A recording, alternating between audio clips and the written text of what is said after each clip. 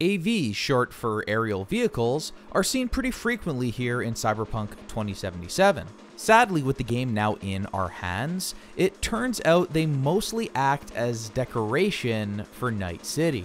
Sometimes V will ride in one for story purposes, other times we'll see squads like Trauma Team using them, but most of the time they just fly overhead as you make your way through the game. Sadly, V cannot acquire his own personal AV, and he certainly can't ride one through the skies of Night City. Until now. Well, kinda. I actually managed to accidentally find a way to ride an AV over the streets of Night City, and it's pretty cool. Let's not waste any more time and get right into it. To ride the AV, you're gonna have to first begin a side job called I Fought the Law. The mission is only unlocked after completing the main job, Life During Wartime, which is pretty deep into the game's main story. You also need to hit Street Cred level 9, but that shouldn't be an issue at all this deep into the game. If you're short, just complete side jobs and gigs that populate your map until you're at level 9. Soon after you complete Life During Wartime, you'll get a call from a character named Elizabeth Perales, at which point you could head to this area near Corporate Plaza to begin the side job.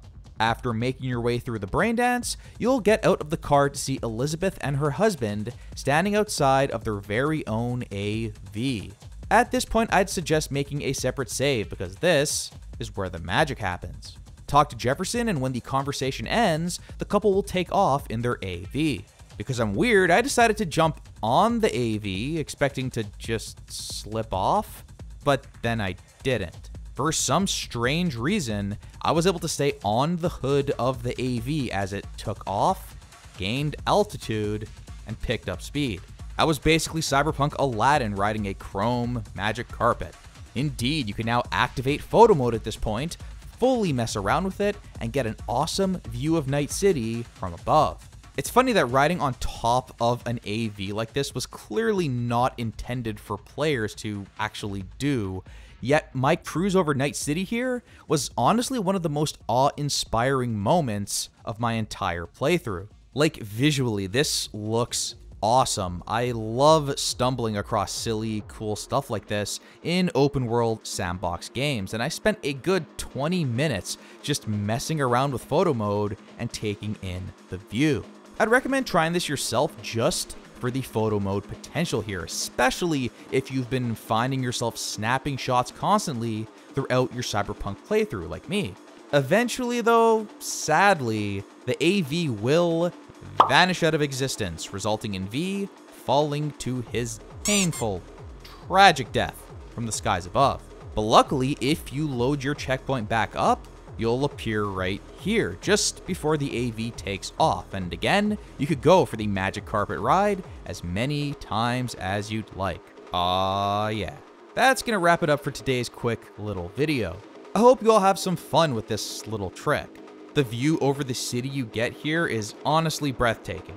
As amusing as this bootleg-ass method of riding an AV may be, I really hope through that upcoming Cyberpunk 2077 DLC, players will actually be able to take control of their own AV and fly over the skies of Night City properly.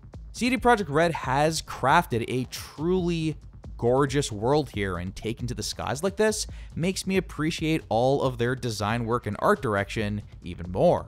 If you like this video and want to see more Cyberpunk 2077 guides and content, please hit that like button and subscribe to my channel.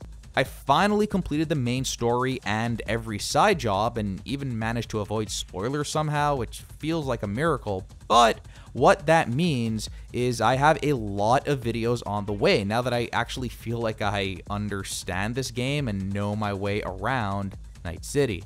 I apologize for the wait, but it turns out this is a big-ass game that requires the player to replay it multiple times to experience every last cool little thing. And I do want my videos here on the channel to be as perfect and fully informed as possible for all of you. Gotta get the full perspective here, even if that means playing through the game again as female V to access all of those romance scenes. Luckily, this game's good. Real good. Couple of bugs here and there, not gonna lie. What? But otherwise, it's fun as hell, and I'm excited for everyone especially console players, to finally experience this game properly and in a playable state once those glitches get ironed out. So look forward to more Cyberpunk goodness soon, but until next time, thanks so much for watching everyone, and take care.